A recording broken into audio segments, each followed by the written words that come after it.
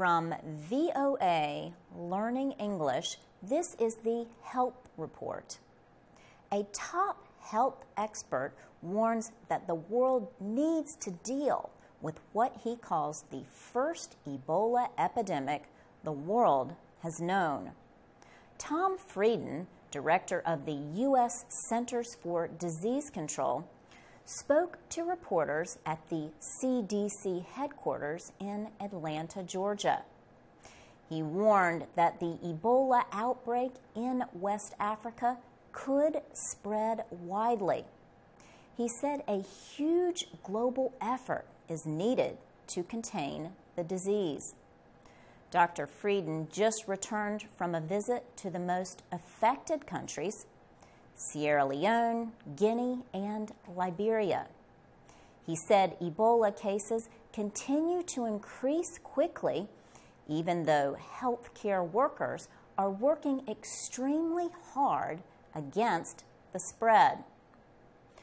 News reports say the number of cases is more than 5,000. Dr. Frieden warned that there is a window of opportunity to stop Ebola, but he added that window is closing.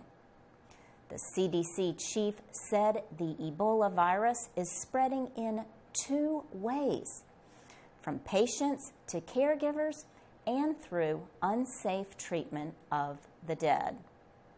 Dr. Frieden warned that each day's delay in dealing with the Ebola spread makes it more difficult to stop.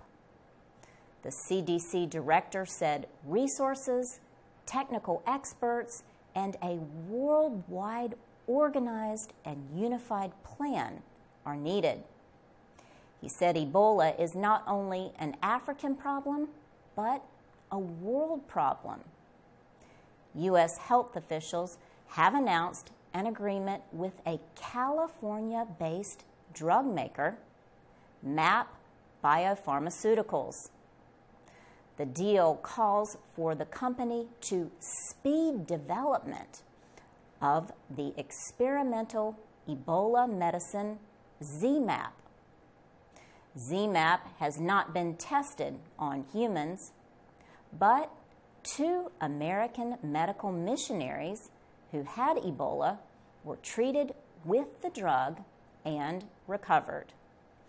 For VOA Learning English, I'm Laurel Bowman.